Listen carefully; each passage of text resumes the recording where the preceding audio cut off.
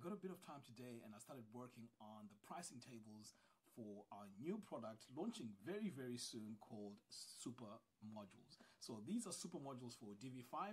These are going to let you design websites super fast. Now check this out. This is an actual module, believe it or not. As it is right now, as you're seeing it, it is an actual module. So what makes this really cool is, because this is a pricing table, sometimes you may want to go maybe with 3 columns. So let's say you install this and you just delete that one.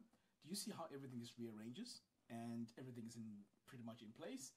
And let's say you want to add a few more, you can just come over here and just duplicate this. Now, do you see that? How it's just duplicating and everything just falls in place.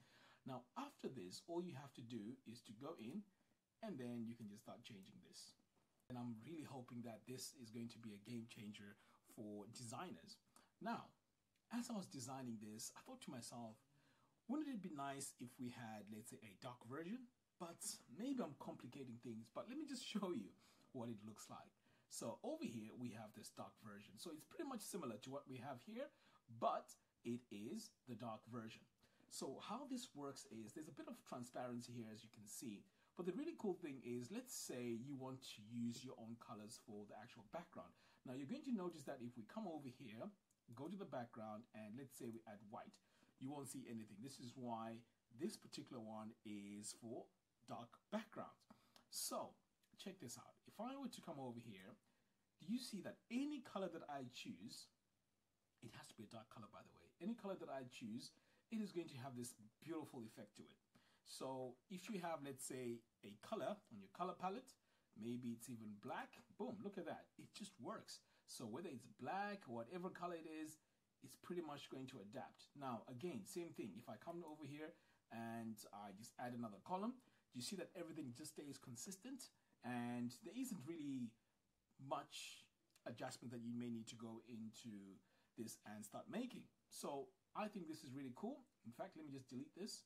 And also, by the way, all these are super responsive. Let me show you how that works. So I'm going to save this. In fact, you know what? Why don't we have 4 columns? So that way we can really see what is happening. So I'm going to save that and we're going to do a quick preview.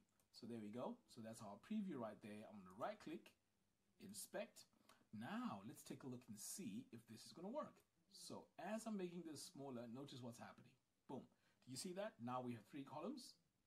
And then it's going to snap again. Now we have 2 columns. And the same thing is happening here on the bottom. Pretty cool. So this is how Divi 5 super modules are going to work. Now, let me know what you think in the comments box below. Should I have this dark version, or should I just stick to just making the module and then people can just go in and pretty much add their colors for their dark versions if they need? Now, future products are going to be actual sections, so this will come in as a complete section. Oh, I almost forgot. If you haven't purchased Divi 5, go ahead and purchase it. It is really cool. I've actually built quite a few websites. I think about 4 websites with it. Divi 5 right now, the website that you're on, is actually using Divi 5. SiteKrafter is actually using Divi 5. So it is actually working really well. The only thing is, do not use it if you are converting your website from Divi 4 to Divi 5. And also, if you purchase SiteKrafter, which is the Divi 5 framework, you are going to get all these future products that we're going to be creating that work with Divi 5 absolutely free. So the link to purchase SiteKrafter Divi 5 framework is going to be in the video description below. So let me know what you think about this so far. I will be updating you as to when we're going to be launching, but I am really excited about Divi 5 super modules. Let me know what you think in the comments box below.